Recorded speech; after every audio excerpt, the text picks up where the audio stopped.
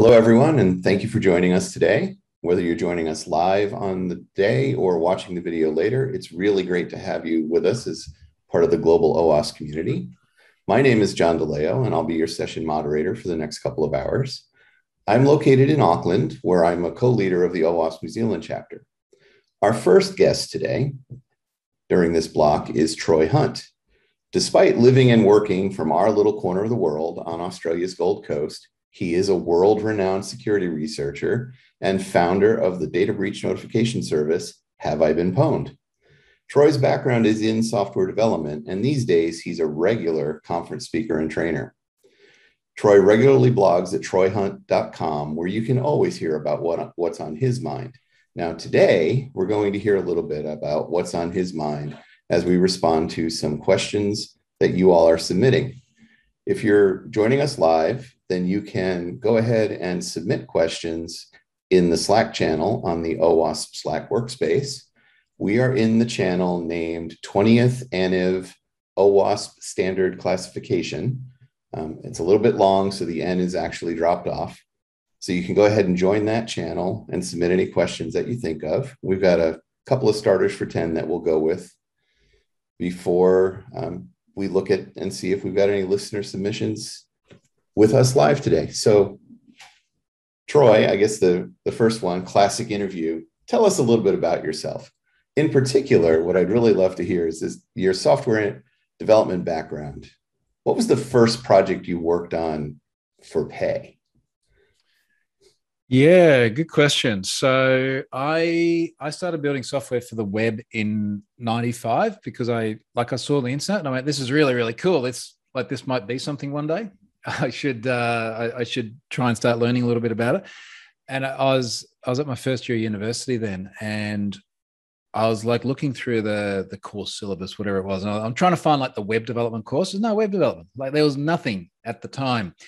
So my beginning was I literally went and bought the For Dummies book. And somewhere on that shelf, which my fiance has very kindly color-coded all the books. They're no longer coded by technology. So somewhere in the yellow section down there is HTML for Dummies. And that's the book that I started to learn learn from rather. And I built my first websites literally using a For Dummies book. So that the first one that I can recall that I built for money, again, keeping in mind, this is probably about 96, I think, by the time I made any money from it, was a car rental website. And this was just like a static brochureware site. And in fact, it was a company here in Southeast Queensland called Able, ABEL. And I saw this sign the other day and I was in Brisbane walking around. And I was like, oh, I remember those guys. And I actually tried to find the website on archive.org the other day, but I think it's actually even too old for archive.org. So by the time I found the first version, I was like, no, that wasn't me. But yeah, there you go. A flat static brochureware car rental website. Yeah, definitely sounds familiar. What is this CGI script? I wonder what that might do. Well, so I didn't have to worry about that because it had no server-side functionality. It's just like HTML, baby. You didn't even have to worry about CSS back then either. Oh, nostalgia.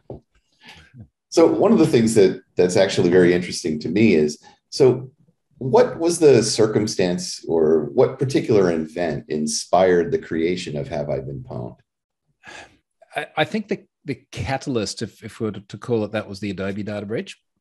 And there were a couple of things about Adobe that I thought was really interesting. And I'd sort of been analyzing a bunch of data breaches and writing blog posts about them, mostly because the thing I find really interesting about data breaches is you get to see someone else's dirty laundry. All right. So, so you're storing passwords like that. Why did you use that kind of key? Like, what on earth are you doing inside the system? And we've all got dirty laundry in systems that we've built. So looking at other people's is a little bit, it's almost like a little bit voyeuristic, right? So I was finding it very interesting looking at data breaches. And then I started doing things like actually looking at patterns across breaches. So there was a point there I wrote a blog post about Sony and Gawker, two different data breaches, both passwords in plain text. Sometimes you have the same person in both breaches. And hey, wouldn't you know it, like they're using the same password. And we know that people do this, but having empirical data in front of you to demonstrate that, yeah, they really do. And like, this is how frequently it happens was really interesting. So when the Adobe data breach happened, there were more than 150 million people in that. I thought, wow, this is like a really, really big set of data. I'll have a look. And I found myself in Adobe twice. Once was with my work account and once was with my personal account. And I thought that was fascinating because to the best of my memory, I hadn't given Adobe any of my data. But I was a big Macromedia Dreamweaver user back in the day. And of course, Adobe bought Macromedia. So my data flowed to somewhere else. And I kind of went, like, if I don't know that my data is held by a company and it's in data breaches, and I do give this stuff a lot of thought. So if I don't know this, like, how many other people don't know?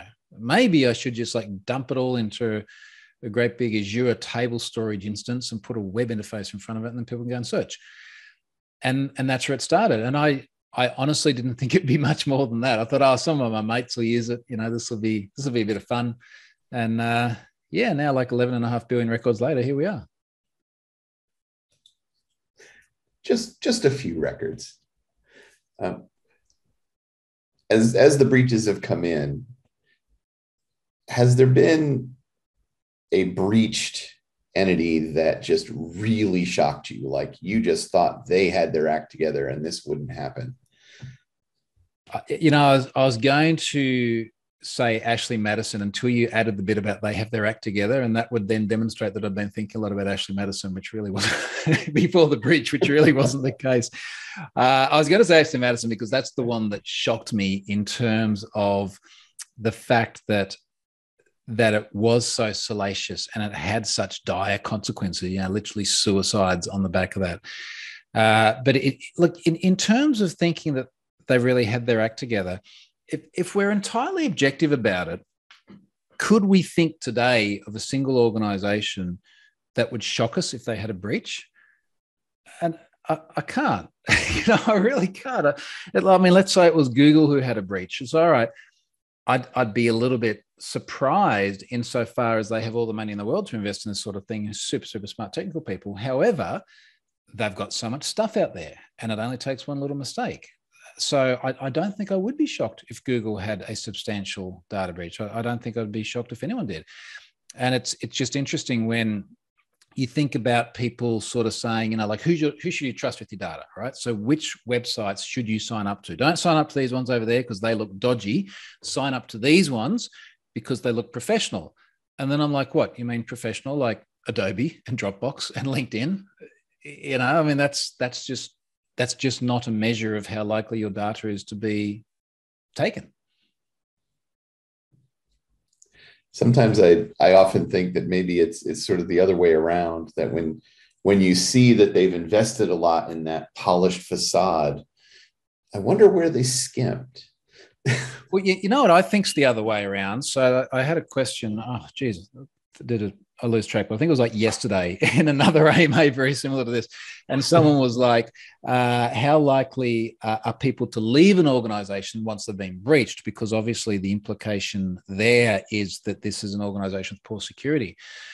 And the bit that I think is the other way around is organizations that have been breached have had some very, very good firsthand experience at being breached. They have a heightened awareness of security beyond that of the organization which hasn't been breached. So I'd be really reticent to say, look at Adobe and go, well, I'm not going to trust them with my data again. I'm going to go to this other company over here who is also a big name, who hasn't had a data breach, and somehow that is going to be a better security posture. I feel that that's just completely the wrong way around. Fair point. Now, actually, we had one question that was submitted earlier just around the breach data itself. And they mentioned, I'm interested in everything to do with two-factor authentication. Do you see in the breach data information on usage of two-factor? Basically, are you able to glean some information about adoption rates by users from the breach data you're getting? So we don't need data breaches for that. And in fact, I'm just trying to look up the reference here. There was a bit in the news about Twitter the other day who was saying it was something like 2% of their subscriber base uses 2FA. And we're sort of going, like, that's like 2%. Like, why don't you let more people know? Well, actually, to finish answering your question, I don't usually see information in data breaches about 2FA adoption. And to be honest, there's a lot of organizations out there that don't even offer it in the first place. Some of the more mainstream ones do, but a lot of the larger ones like Twitter, social media platforms, banks, we haven't really seen data breaches in recent years. I'm saying this just whilst I've said LinkedIn, but of course that was back in 2012. Dropbox was 2012 as well. But what's really interesting is when you do look at the figures which organizations publish about adoption rates, and they're all like stunningly, stunningly low. And I remember years ago, I had a chat to someone at Dropbox after seeing similar figures, and I was like, but 2FA is like so good. Why don't you push this harder? And they said, well, the problem is that when we push it harder, we have to deal with a lot of other account lockout problems. And then the problem you're dealing with is you get someone emailing the support desk and they're like, hey, I went to your website and I turned on 2FA so that if someone has my username, my password, but not my soft token authenticator, they can't log in. I have my username and password, but I don't have my soft token authenticator. Can you please let me in? And then they're like, well, which one was it? Like, what do you want? And inevitably, then you fall back to much more laborious, time-consuming, resource-intensive processes to try and verify that this is the actual owner of the account and not someone trying to break through the very defense that the actual owner of the account put in there in the first place. And I think the overarching problem is that 2FA is just a very blunt, very user-unfriendly implementation. Some of it's better than others, but for the most part, this is why we see really, really low adoption rates. Yeah, I think really Twitter does a pretty good job of it. I can't remember the last time I entered a Twitter 2FA code. It's probably the last time I set up a new device. But still, we're like these tiny, tiny fractions of a percent.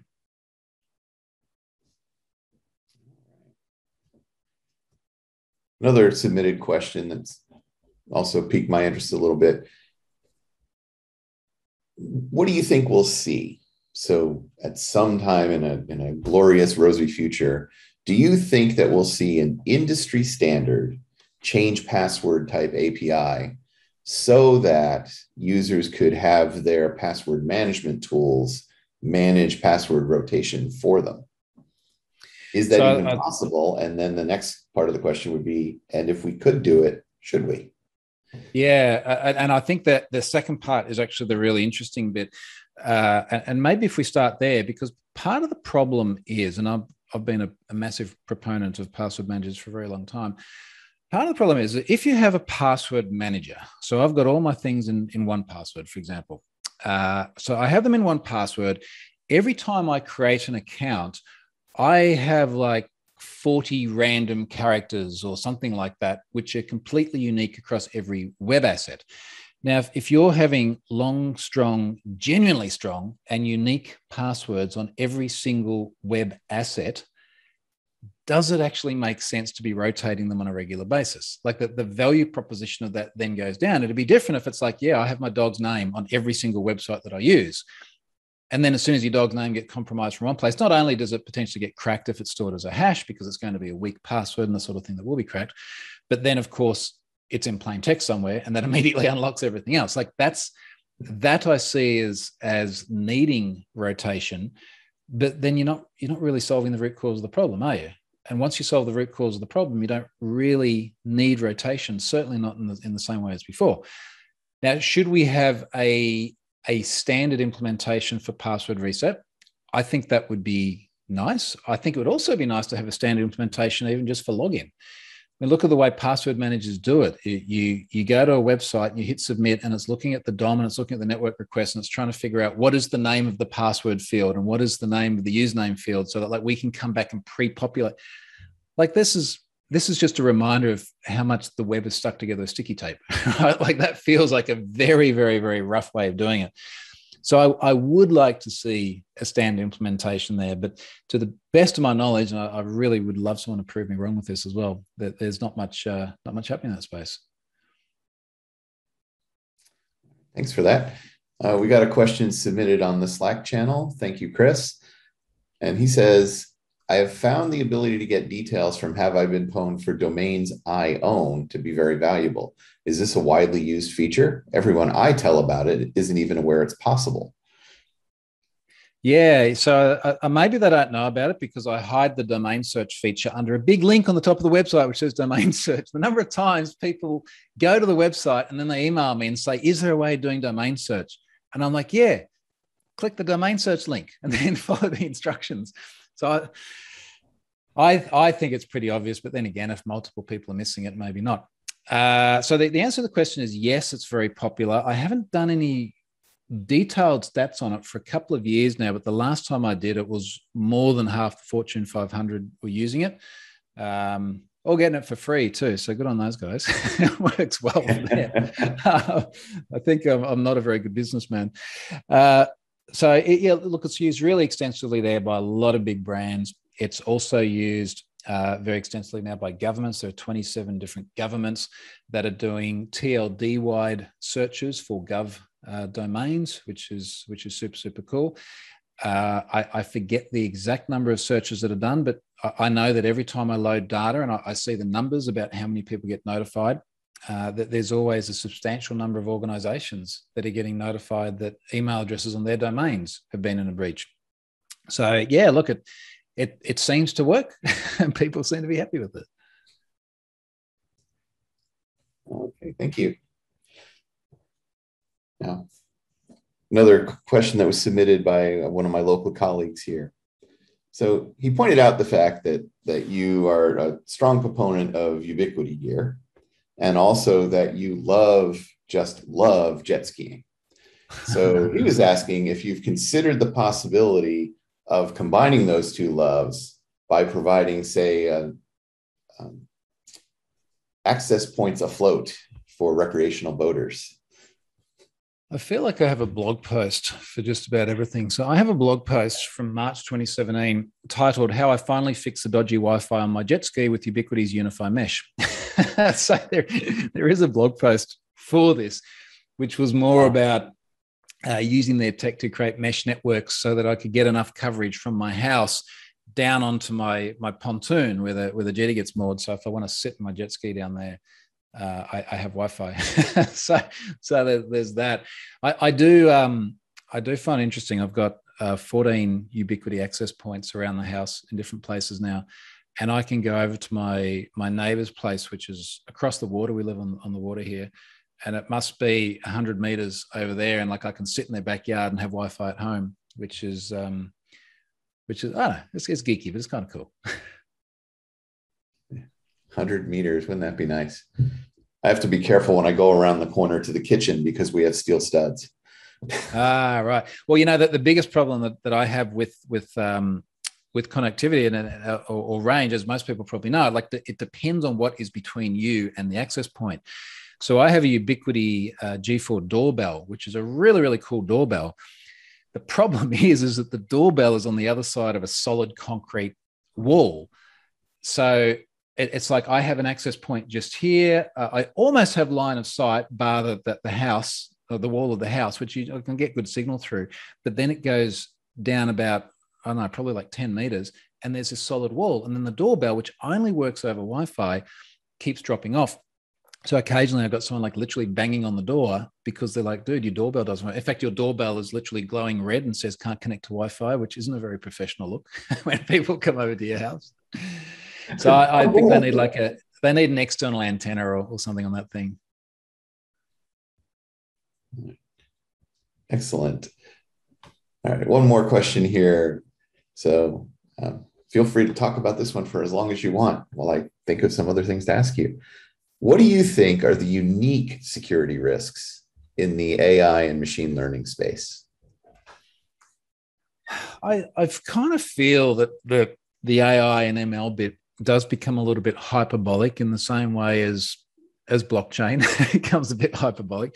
I remember I was at InfoSec EU in London a couple of years ago, back when we used to go places. Remember that? And I'm walking around like this massive hall, and it's very similar to a black hat style thing where it's just like vendors and stuff everywhere. And there's this one stand which is selling, literally the name on the stand was next gen blockchain. So like, come and buy next gen blockchain. And it just made me laugh because so much of it is obviously pitched at sales managers and people making purchasing decisions who may not be that in tune with the tech. I think what's interesting about the whole AI and ML bit is it's all still just code, right? And it might be self-learning or self-healing code or code which can write itself. It's still just code. This is what's underneath the whole thing. I guess for code that can learn and evolve on its own, I think that makes it really interesting on both sides of the fence in InfoSec, because on the one hand, we're saying, I suspect this question was very much around, like, what if the bad guys get it? What if the bad guys start using AI so that the robots get smarter and in some sort of like Skynet world, they somehow manage to pwn more things? And it's like, yeah, okay, that's a reasonable concern. The good guys have got it too. So we're seeing AI style behaviors increasingly make their way into defensive technologies too. And even if we think about the way that defensive tech is getting smarter, things like user behavioral analytics, like, isn't it really cool now that we can have software that doesn't just look for like known bad patterns, but starts to understand the way people interact with machines? And because it can understand the way they interact with machines, it can start to identify deviations from the norm. I like getting away from very sort of binary security positions, such as, is your username and password correct? Yes, cool. Okay, you get in and you get to do anything. I like the more UBA style approach where we might say, look, an organization is running, let's say, some form of endpoint security where Bob normally logs into the sales department each day and he does a bit of work on his spreadsheets and that's it. One day, Bob logs in from Beijing and pulls down 5 gigabytes worth of marketing material. So, well, maybe it's not Bob. It doesn't matter that the username and password are right. This is not a behavioral norm for Bob. So that's where I think we have a lot of potential in that AI space. And it just sits on the other side of the scale to the people doing malicious things with access to AI. Excellent. Thank you. We got a couple more questions in. And so a little bit of a challenge about, or maybe, can you lift the covers a little around have I been pwned itself? And the listener was asking, our search is logged. How does that affect data privacy? Does this get shared with anyone? Yeah, good question. Not as far as I know. So it certainly doesn't explicitly happen. Not intentionally. No, it's, one of the joys of Have I Been Pwned is that it is such a simple thing. It's like what you see is pretty much what you get. There's a box on the front and you press submit and it makes a query and then it comes back, pulls back the data. So there is a section in the FAQs there about logging, and it says nothing is explicitly logs. And I'm trying to make sure I remember what does get recorded for various reasons, which I'll explain what doesn't. But certainly that front page, when you do a search, no, it doesn't log anything, certainly not at a code level. There are transient logs, which both Cloudflare will store. So everything goes through Cloudflare. So I do have the ability to pull back, I think it's about like 1 hour of queries from Cloudflare logs and they get purged. There will be logs that happen on the Azure side of things. Everything is sort of turned off to the fullest extent possible, but I could sit there and literally watch the queries that are coming through in real time. There's a little terminal you can pop up and it shows every request coming through. So that would be possible. And this is one of the reasons why things like the pwn passwords feature has an anonymity model on it. It's like, look, let's just remove any concern whatsoever and make sure that even if I logged everything for at least for that particular feature, then I couldn't do anything with it anyway. Domain searches, going back to that, there is some logging on the domain search. First of all, that's how I know about the Fortune 500 thing.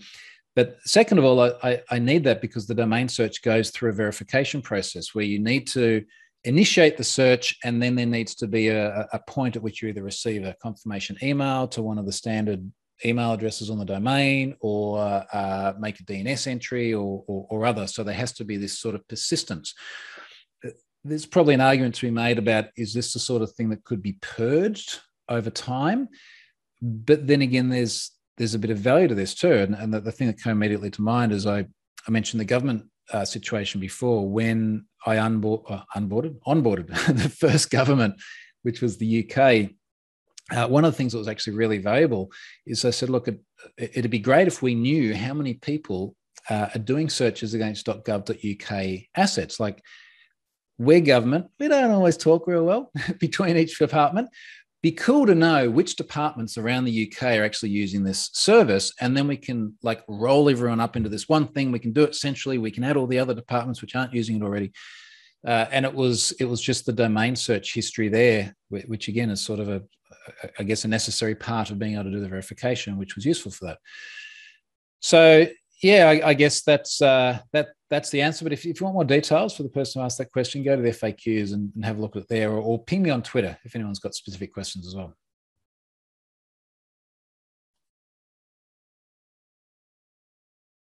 You're muted, John.